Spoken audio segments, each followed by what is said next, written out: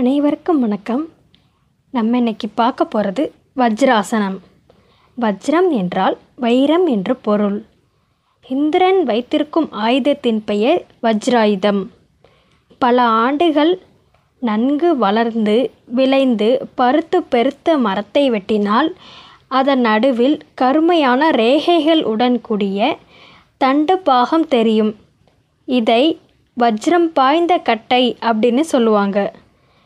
அந்த பகுதியை சாதாரணமாக கோடாரியால் வெட்டுறதும் உளியால் செதுக்கிறதும் ரொம்ப கடினம்.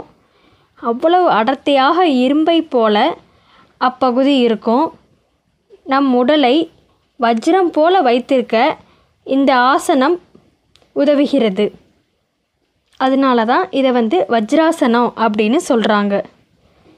இந்த வஜ்ராசனத்தை எப்படி செய்யலாம் அப்படின்னு பார்க்கலாமா?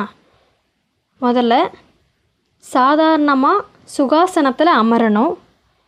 அதுக்கப்புறம் தரையில் உட்காந்து 2 கால்களையும் நீட்டணும். பின்பு 2 கால்களையும் மடக்கி குதிகால்களின் புட்டம் பதிய உட்காரணும். 2 கைகளையும் முன்புறமாக கொண்டு வந்து கால் முட்டிகள் மீது வைக்கணும். அதுக்கப்புறம் நேராக உட்காந்து மூச்சை மெதுவாக உள்ளே இழுத்து 2 நிமிஷம் அப்படியே உட்காரணும். இந்த ஆசனம் செஞ்சு முடிக்கிற வரையும் நேராக தான் உட்காரணும். இப்போ இந்த ஆசனம் செய்கிறதுனால என்னென்ன பயன்கள் அப்படின்னு பார்க்கலாமா? தொடையில் தொங்கு சதைகள் குறையும். முதுகு தண்டிற்கு நல்ல பலம் கிடைக்கும். அடி வயிற்றில் அதிகமாக இரத்தம் உற்பத்தியாகும்.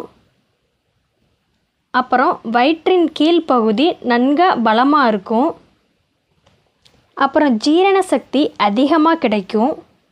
தோள்பட்டை, கால் முட்டிகள், குதிகால்கள், பாதங்கள் இதெல்லாம் நல்லா வலிமையாக இருக்கும். இந்த ஆசனம் நம்ம தொடர்ந்து செஞ்சுக்கிட்டு வந்தால் மலச்சிக்கல், அஜீரணம் இதெல்லாம் வராது. அப்புறம் இந்த ஆசனத்தில் ஒரு முக்கியமான சிறப்பு என்னென்னா, இந்த ஆசனத்தை நம்ம எப்போ வேணாலும் செய்யலாம். சாப்பிட்டதுக்கப்புறம் செய்யலாம், சாப்பிட்றதுக்கு முன்னாடியும் செய்யலாம், எந்த டைமில் வேணாலும் செய்யலாம். இந்த ஆசனம் செய்கிறதுக்கு எந்தவித நேரம் காலம் எதுவுமே கிடையாது. எப்போ வேணால் செய்யலாம். அவ்வளோ ஒரு சிறப்பு வாய்ந்த ஆசனம். அனைவரும் இந்த ஆசனத்தை செஞ்சு பார்த்துட்டு எப்படி இருக்குன்னு சொல்லுங்கள்.